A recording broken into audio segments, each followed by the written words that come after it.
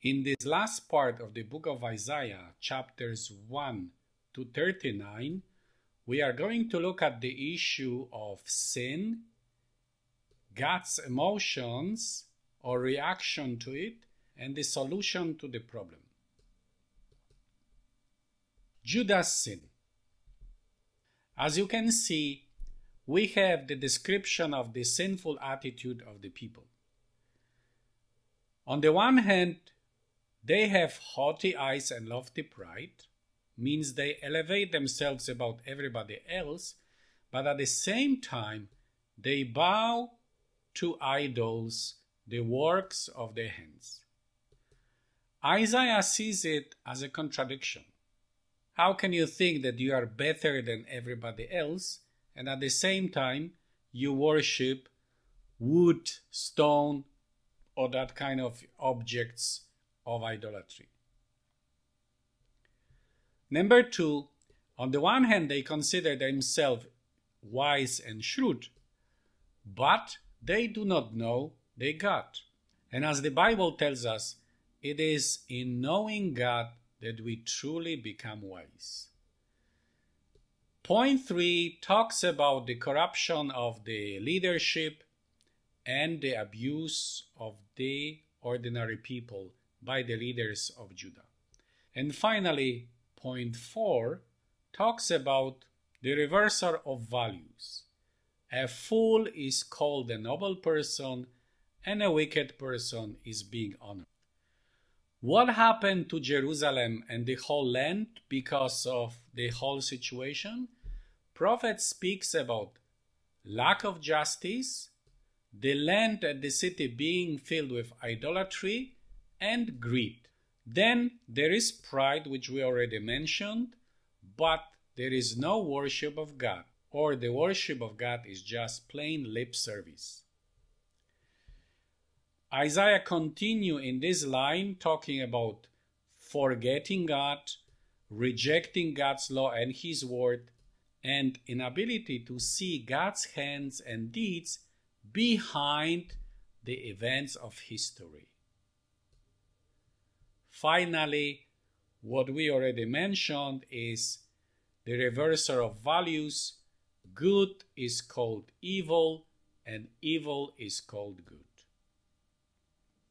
No wonder that God has to do something about it. Let us read first Isaiah 30, 27 to 28. Behold, the name of the Lord comes from afar, burning with his anger, and in thick rising smoke. His lips are full of fury, and his tongue is like a devouring fire. His breath is like an overflowing stream that reaches up to the neck, to sift the nations with the sieve of destruction, and to place on the jaws of the people a bridle that leads astray. As you have noticed, the passage speaks about the anger of the Lord. When God is silent, he can be disregarded. But when he rises to terrify the earth, then people will hide in caves and forget about their own idols.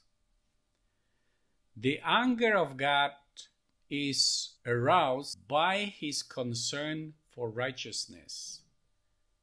He cannot tolerate injustice. But of course, we also know that God's anger lasts a moment, but at the end his mercy will prevail. Isaiah is telling us that his love is so deep that despite people's sins, God still wants to begin again with the surviving remnant. And pay attention to this word, remnant. Prophet Isaiah tells us about God's feeling. He is the father, but his own children deserted him. He is again tired of people. Remember, during the time of Noah, before the flood came, we hear God speaking, telling that he regretted that he created human being. He hates their homage, their festivals, celebrations, because he cannot tolerate the corruption and injustice of his own children.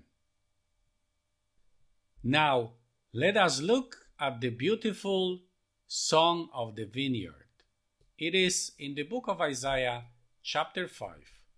Let me sing for my beloved my love song concerning his vineyard. My beloved had a vineyard on a very fertile hill.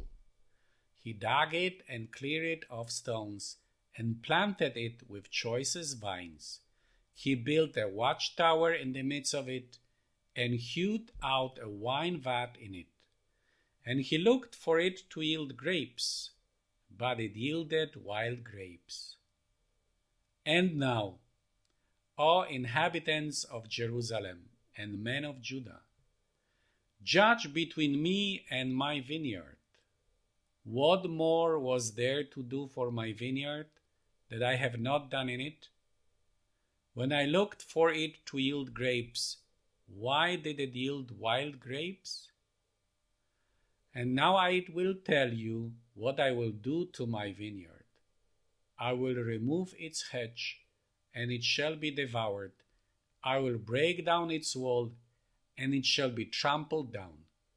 I will make it a waste. It shall not be pruned or hewed, and briars and thorns shall grow up. I will also command the clouds that they rain no rain upon it. And here we have the last point.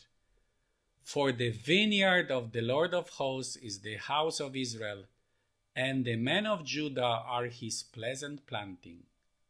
He looked for justice, but behold bloodshed, for righteousness, but behold an outcry.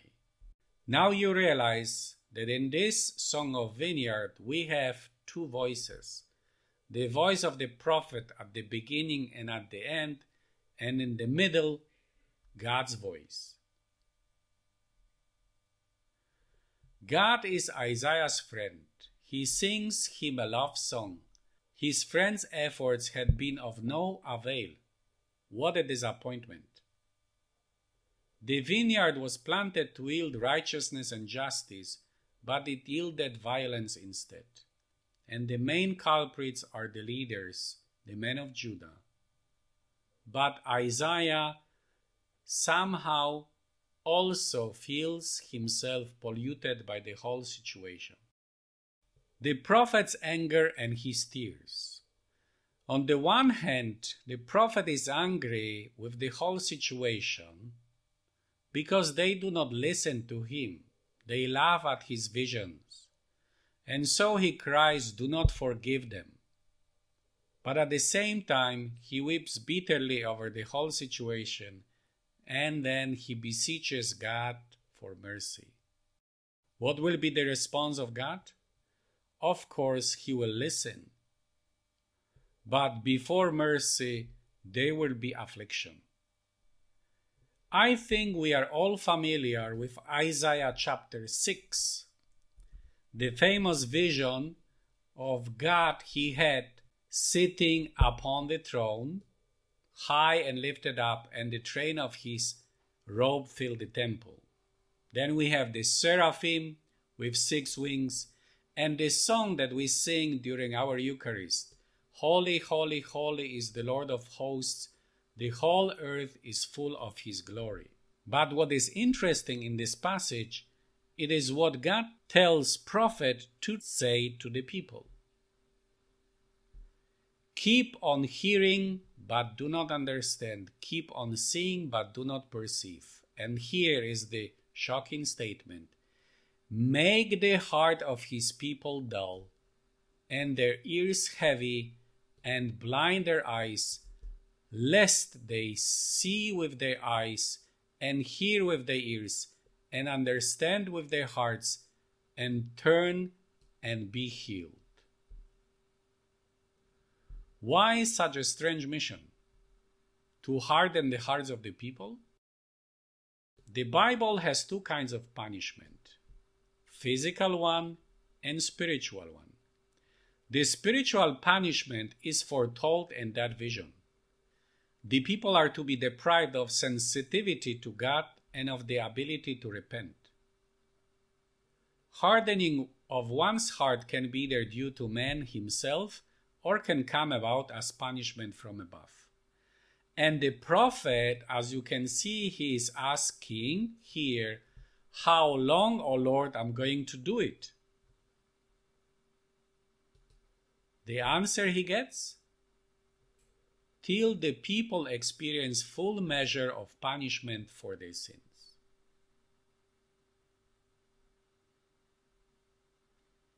And now we go back to the word remnant. Apparently, the words of the prophet has no effects.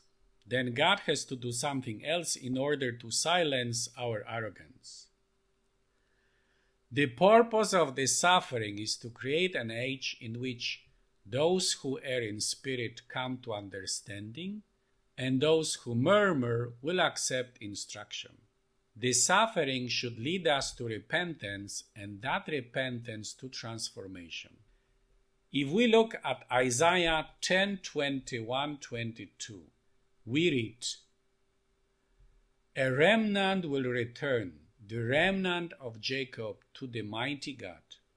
For though your people Israel will be as the sand of the sea, only a remnant of them will return." What kind of person will survive the ordeals of history? Again, we ask the prophet, Isaiah 33:15. "He who walks righteously and speaks uprightly, who despises the gain of oppressions, who shakes his hands lest they hold a bribe, who stops his ears from hearing of bloodshed, and shuts his eyes from looking on evil." That kind of person will survive. But beyond this hope, the hope that the remnant will return to the Lord, is the hope of the new heaven and new earth, the ultimate hope that the whole world will be transformed. Finally, we conclude with these comments. Isaiah never predicted the destruction of Jerusalem. However, and that's very important, God's protection of the city, its importance for the nations, and even its restoration depends on the combination of the two factors: reliance on God and holy living. To say God is in our midst and yet walk in iniquity is to court a disaster, or, as Isaiah told us, is trying to find a refuge in a lie.